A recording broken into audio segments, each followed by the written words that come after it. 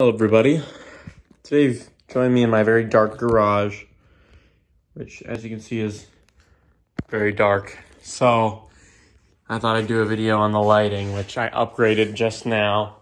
I put in some more bulbs and stuff, so I don't know if any of you remember the chandelier that I made that I had in the living room. Well, it's in here now, and look at how freaking bright it is in here.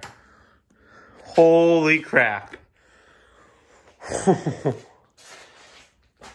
See, I need it bright in here because I'm fixing my car and stuff, so, you know, it'd be good to have bright light in here. I replaced the cool white bulb that was in there with a warm white one. Pretty much all the bulbs in here are warm white. You can see I've even added an extra bulb over there.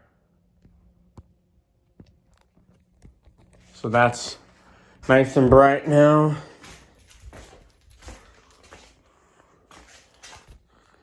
There you go.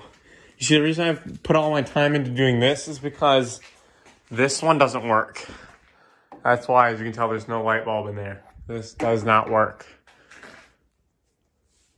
I'm not sure how that happened or why it doesn't work, but it just doesn't anymore. I think a relay in there that clicks it on and off went bad or something. I mean, it did used to have a CFL in there, and those probably draw a lot of wattage on startup, so, you know, it makes sense.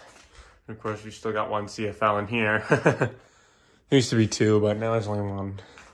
You can see there's something I'll do a video about later. But yeah, there you go. And you can hear the relay just click off. Anyways, thank you for watching. I hope you enjoyed.